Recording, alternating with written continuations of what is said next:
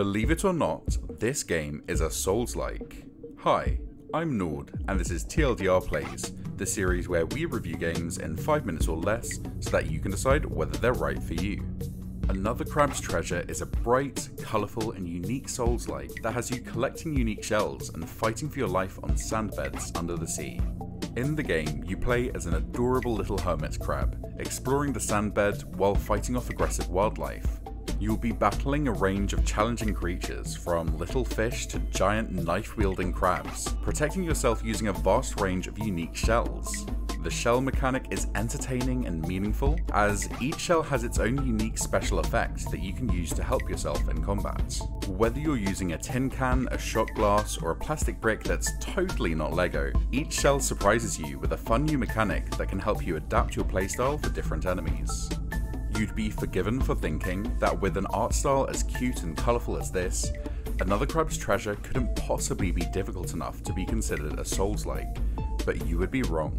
This game is genuinely challenging, and testament to that fact is that even after 2 hours of gameplay, I still hadn't defeated all the bosses in the demo, and I died many times. The difficulty of the gameplay, even in the tutorial, poses a real challenge while keeping you on the hook for more.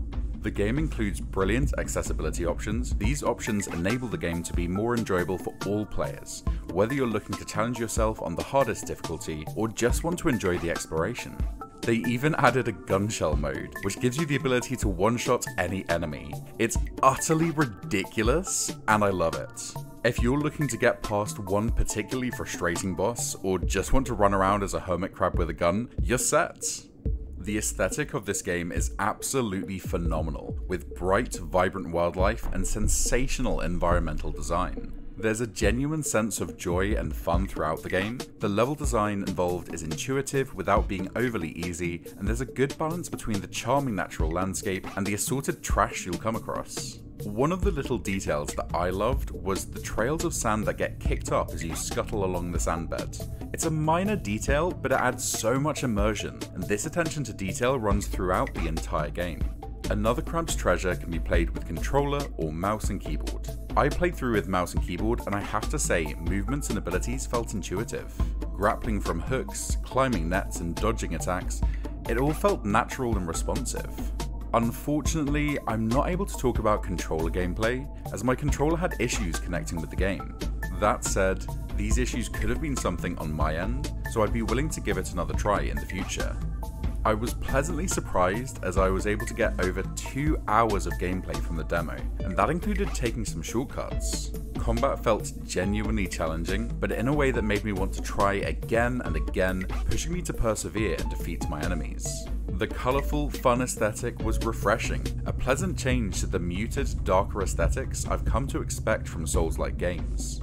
To me, this is exactly what the genre needs, a bubbly, vibrant challenge that can hook in a different demographic of new Souls-like players.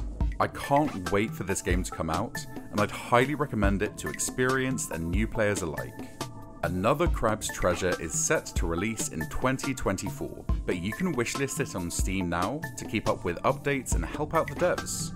That's all for now. Thanks for watching, and be sure to subscribe to keep up with all those indie games out there. Bye!